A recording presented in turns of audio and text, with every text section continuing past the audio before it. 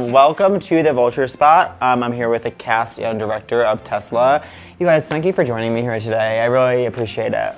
Thank you, Pat. No, really, thanks. No, thank you. No, don't, Jim. You thank you. No, stop it. Stop it. Please don't shout on my set. No, seriously, man, thank you. Can I interrupt? I just wanted to say thanks.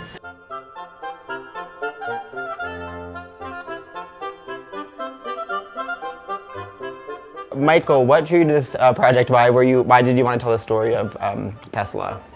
It has a kind of zigzaggy answer. I'll try to keep it short. This is the first screenplay I ever wrote.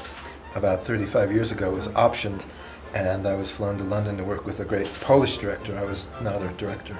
And his name was Jerzy Skolimowski, he's still alive. And the movie collapsed. He actually, I don't think I told this to Ethan, he wanted it to be starring his friend Jack Nicholson. That would have been Never heard of him. Yeah, and for some reason the movie never got made. So it was languishing in a drawer for a long time.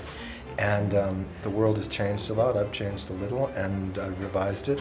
And I wrote a part for Eve Hewson here, and so the movie got a lot better. And we had a producer named Uri Singer, who likes to be remembered in this process, got me to dust the script off, and we found the money, and we're here. Oh, amazing. Did the rest of the cast, did you guys know a lot about Tesla before you shot? Or read the script? I can't stop thinking about Jack Nicholson playing my part. Yeah.